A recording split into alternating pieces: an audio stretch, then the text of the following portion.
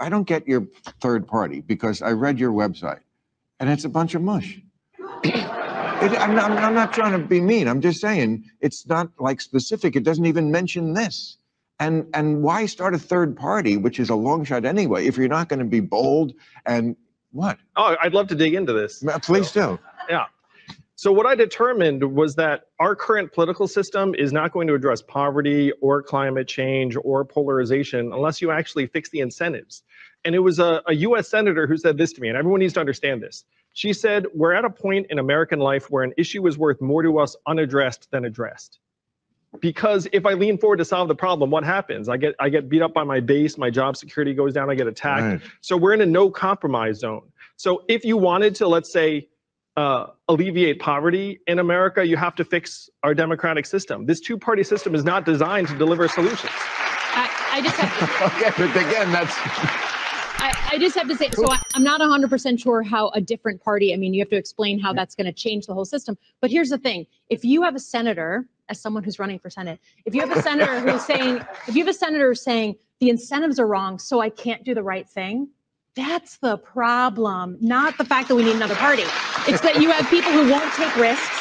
You have people who are going to put their reelection over anything else, who are worried from a primary from their left or for right, 100%. But if you put people who are brave in those places, if you put people who are saying like, look, if I don't win my next election, no one dies.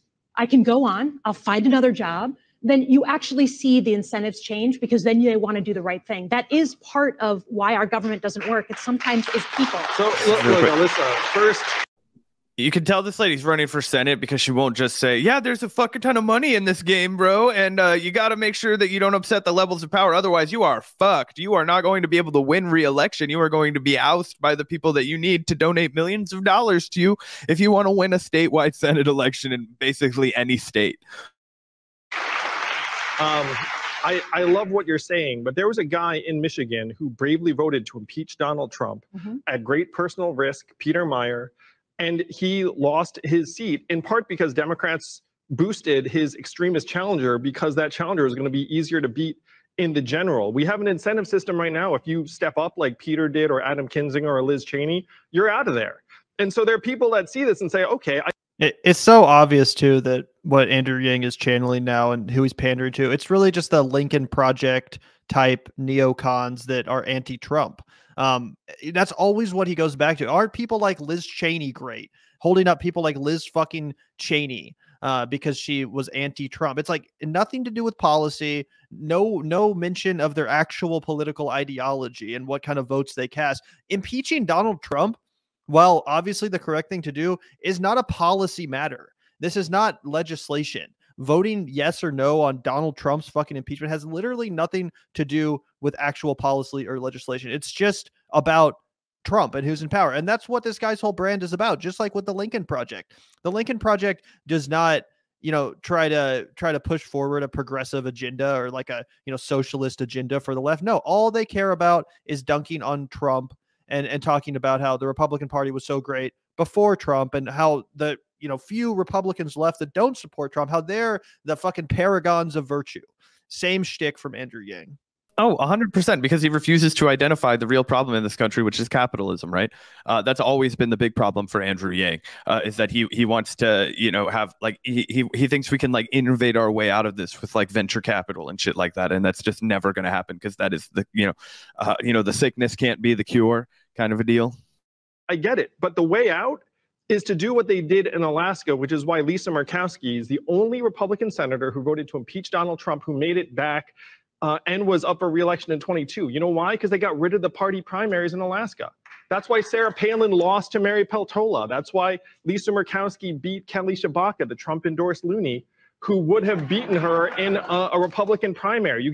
And by the way, ranked choice voting is super based. We've talked about it and advocated for it a million times on the Vanguard, but you can start an organization that advocates for advancing ranked choice voting. You can advocate for ranked choice voting as a policy without starting this dumb fucking forward party bullshit. Like your forward party has nothing to do with ranked choice voting. You're actually distracting from the one thing that actually would help this country in creating the forward party. Just start an initiative to support ranked choice voting. The forward party is meaningless. Yeah, I was going to say that would have actually been a solid use of his time. That would have been something that I would have at least, said, hey, that's at least admirable, right? Like this, he's trying to bring more democracy. That's what we always tell people about ranked choice voting. Do you want to have more democracy? Do you want to alleviate that feeling where you're like, well, I feel like I don't want to risk this other person winning, but I really like this person the best. That opens the door for way more lefties to get in there because it kind of undermines the number one Democrat talking point, which is like, oh, you really need to vote against this person, not ever for them. And as soon as there's an option for somebody who is not the other person and actually stands for good things, it's like, well, that's the obvious choice, not their guy. So it kind of takes away their, superpower. Rid of the primaries, you fix the incentives, and that's what the forward party is designed to do. I would just say that I think it's one thing to have that conversation at a state level, and I'm not against having that kind of primary, right? There's not a different party there. There's not a third party that they're part of.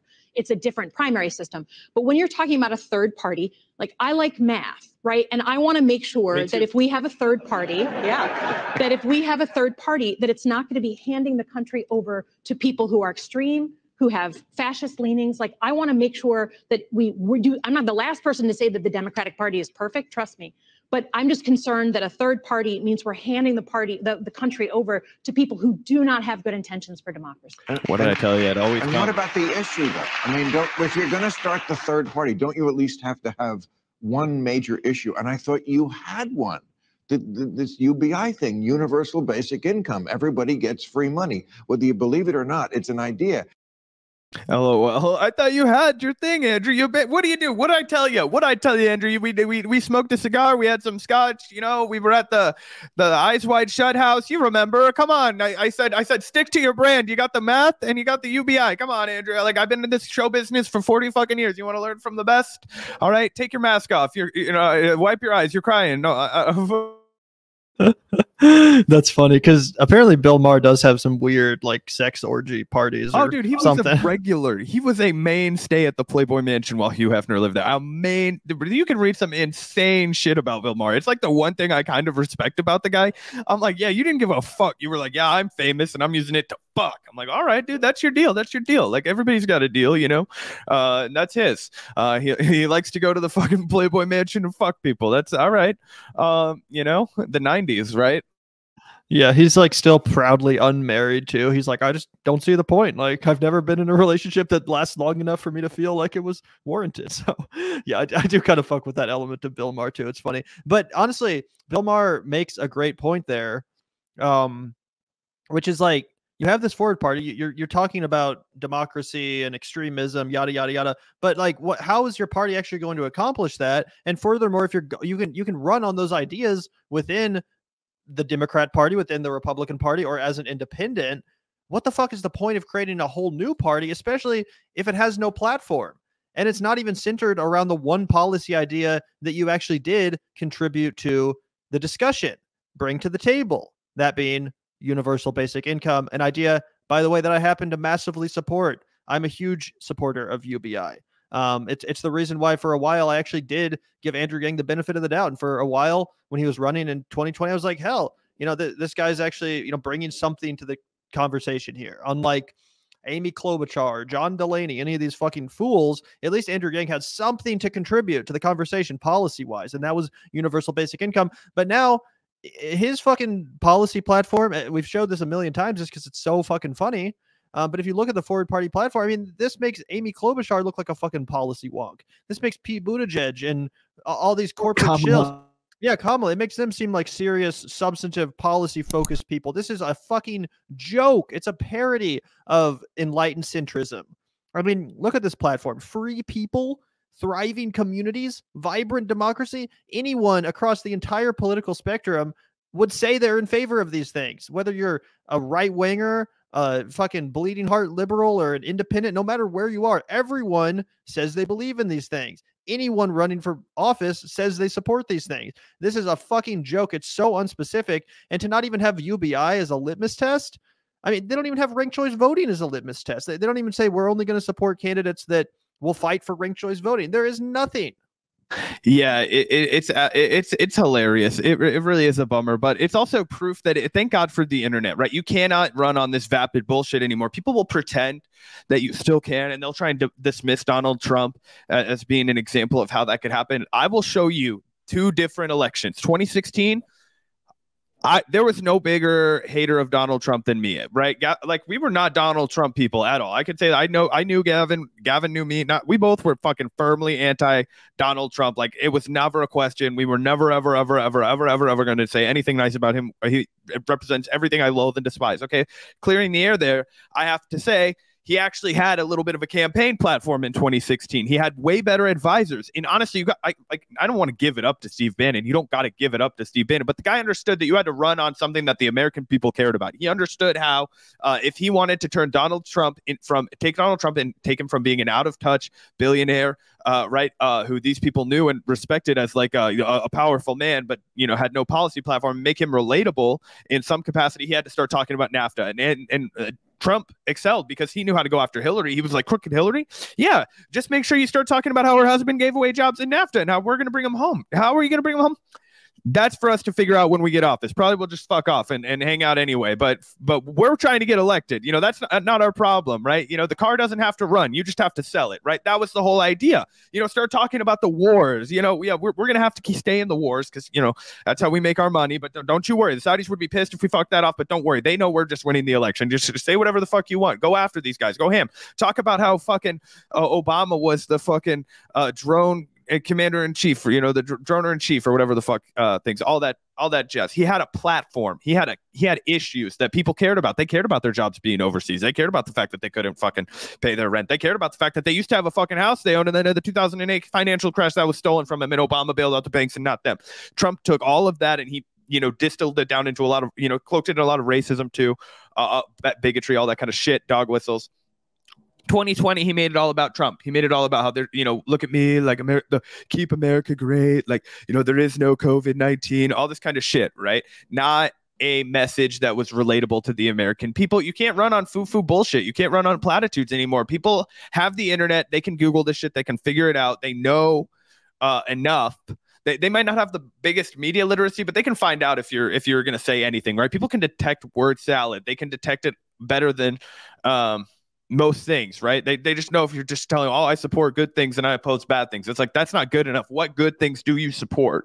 Right? We haven't quite crossed the threshold where, we need them to do it and execute it, right? But Donald Trump in 2016, he particularly could lean on the fact that he'd never cast a bad vote. He'd never cast a bad vote. There was nothing that they could hold his feet to because he hadn't actually done anything in office. And, so we'll see how that affects him in 2024. We'll also be talking about his arrest tomorrow a little bit, I imagine, how that will impact him in 2024. But all that said is you actually need a campaign of issues, right? You need to run on issues. And I think Bernie Sanders did a lot to make that a necessity in the Democratic Party. Unfortunately, Joe Biden,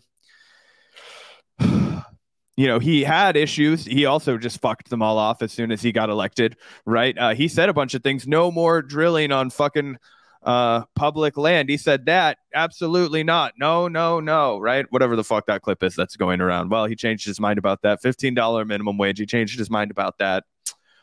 Doing a meaningful infrastructure bill. He changed his mind about that. He just wanted a half measure, all that kind of shit. But anyway, you have to have something. Unless you and your opponent are both offering nothing, which I think might be the option in 2024. But I digress.